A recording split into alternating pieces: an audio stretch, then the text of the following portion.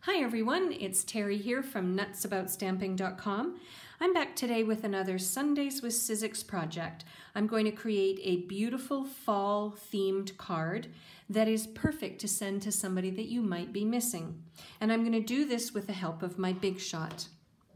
I'm going to have my card base this week be very vanilla. Very vanilla to me is more of a vintage or fall kind of tone. So I've cut it 8.5 by 5.5 and I've scored it on the 4.25 mark. And my card this week is going to be landscape. Now, because Whisper White and Very Vanilla are kind of stark colors, I'm going to take away a little bit of that starkness by embossing it using the fabulous Tin Tile embossing folder. This is a new embossing folder that just came out in the holiday catalog, and I think it's the #1 sales so far. It's just amazing, and you'll see why in a minute. So I'm going to use my Big Shot platform that comes with the Big Shot. I've got my Very Vanilla cardstock inside the Tin Tile embossing folder, and I'm going to just use one embossing pad or a standard cutting pad, and I'm going to run it through the Big Shot like this.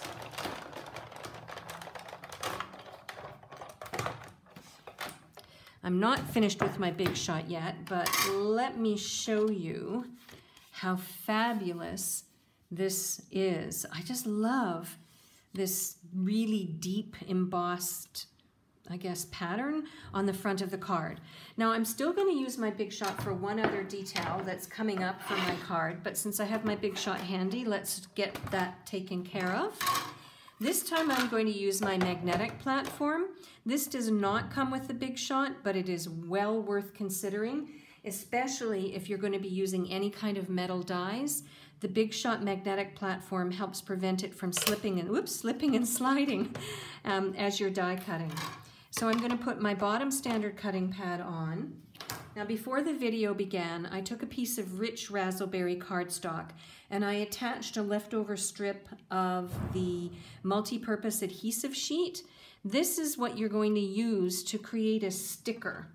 So I peeled off one side of the sticker sheet, attached it to the rich raspberry, and now I've got one of the dies from, I'll show it to you, the Seasonal Layers Thinlits dies. This is a great set of thinlits for all sorts of seasons. I guess that's why it's called Seasonal Layers. So I've got my leaf die on top. Let me just adjust it a little bit. I'm going to put on the top standard cutting pad, and then I'm going to run it forward. And because this is quite an intricate die, I'm going to run it back. Now I am done with my Big Shot, and we can get going with the whole rest of the card. So the next thing I want to do is I'm going to add a layer of Very Vanilla to my Very Vanilla card, but there's other things coming, so hang on a second. And for this, I'm going to bring in a nasty scrap piece of grid paper because I want to do some what we call generational stamping. So let me get set up for that and we'll be good to go. Both of the stamps that I'm going to use for this Very Vanilla layer on my card are found in the Colorful Seasons stamp set, which coordinates with the Seasonal Layers dies. And the reason that I'm going to use this scrap paper, I explained, is because I'm going to do generational stamping. So generational stamping is a way to take off some of the color or the darkness of a stamp. So I've inked it up with the rich raspberry. I'm going to stamp off, and then I'm going to stamp on to my Very Vanilla. And that way it's much lighter. I hope you can see. Let me bring it over. Maybe you can see, yeah. So this is the first generation, this is the second generation. And if I wanted to do a third generation, it would be so light you could hardly see it. And now mind you, the ink has dried a little bit too. So I'm going to do a second one. I'm going to do first generation, stamp off, and then I'm going to do second generation and stamp on, like so. All right, so that's a little bit of the stamping I'm going to do. I'm going to do a bit more in a second, but let's continue along with this line. Now, here's a tip for you. I want to use a strip of the Country Home Designer Series paper for a layer underneath this very vanilla layer. But you know, it's quite a waste of Designer Series paper to have a complete layer underneath and only see the top and bottom strips. So here's a fun tip for you. I cut 2 strips of this Designer Series paper, and I'm going to adhere them next to this layer so that they are peeking out from the top and the bottom, and it looks like there is a layer of it, but there isn't. I think this is quite a sneaky thing to do and very clever, and it also saves on Designer Series paper. So I'm going to turn this over, and I'm going to add my second, oops, I think it's time for a new blade on my paper cutter. Okay, let me put this one here. This one's easier to line up because it had a line across it. Okay, I'm just going to trim off this little edge here. It looks like my Very Vanilla was just slightly smaller than my Rich Razzleberry, and then we'll move on to the next step. The next thing I want to do, now that I've got my paper strips ready to go here, is I want to take my Itty Bitty Greeting stamp set, and this one is fabulous. There are 32 stamps in this dual stamp set, so you pay one price, you get both of these, and you end up with 32 phrases. And for this one, I chose the Scent with Love. There it is right there, Scent with Love.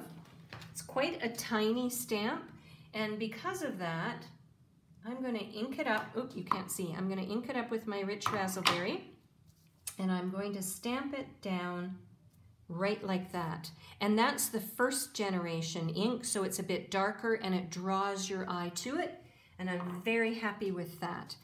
All right, the next thing I'm going to do is take a piece of the velvet ribbon. It's this Rich Razzleberry velvet ribbon. I love it, and I have cut a strip of this ribbon, and I think what I'm going to do is put it across the top rather than the bottom so that it doesn't compete with the Scent with Love phrase. To attach my ribbon, to attach any ribbon actually, I'm going to use some of the tear and tape adhesive. So I'm going to put a piece here, and I'm going to put a second piece here. I really like tear and tape because if you have any heavy layers or you're trying to attach some ribbon like this, it's really good because it'll hold that ribbon in place. So it's double-sided tape. So I'm going to peel off just the one side, hopefully. Let me start from the other end. There we go. And then I'm just stuck another one in the middle because I could. Didn't really need to, but there we go. All right, so now I'm going to take my ribbon and I'm going to start one end here, and I'm going to finish off. Let me just move it a little bit lower. Okay, and then I'm going to stretch it across, but not pull it too hard, and then finish it off like so. Now I'm going to turn this over, and I'm going to add it to the front of my card. Let me get it lined up until I'm happy with it. There we go. And then, remember this little die that I die cut out? Let's pull off the adhesive backing off of this. I'm just using my paper piercing tool to poke out some of the elements.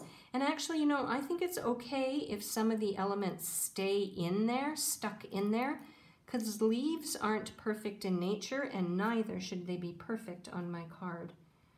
And then I'm going to, maybe I'll move it over just a little bit, add this final element to the middle of my card. It's just over a little bit more than I wanted it to, but I think that's just perfect. And this card is a card that I made to write a letter on the inside to send to my son, and he will love receiving it in the mail. So for a complete listing of the supplies that I used and the measurements for all of the cardstock bits, please visit my blog, www.nutsaboutsstamping.com.